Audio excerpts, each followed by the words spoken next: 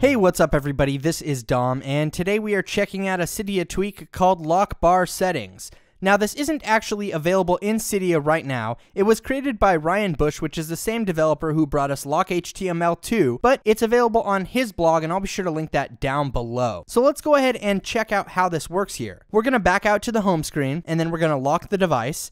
And as you can see, we have the slide to unlock bar down here at the bottom. Well, if we swipe up on that, we get all of these toggles right here. We have flashlight, we have Wi-Fi, we have airplane mode, and then we have Bluetooth. Now you can also switch those out with other toggles, and if we swipe down we can close that. Alternatively, you can set it up to use a double tap on the slide to unlock bar to pull it up, and then the same to pull it down. Now let's go ahead and check out the settings here. Inside of the settings app, you'll find a little preference pane for LockBar settings, and as you can see here, you can set the activation gestures here at the top, so we can have swipes or double tap. Right beneath that, we can set up the toggles, so as you can see, toggle 1, we can set it to any of these toggles. Now there's not a whole lot of toggles right now, but this is a beta. I would like to see stuff like do not disturb, things like that implemented in this, stuff that we would see in other toggle tweaks, but you do have 4 of these toggles to enable.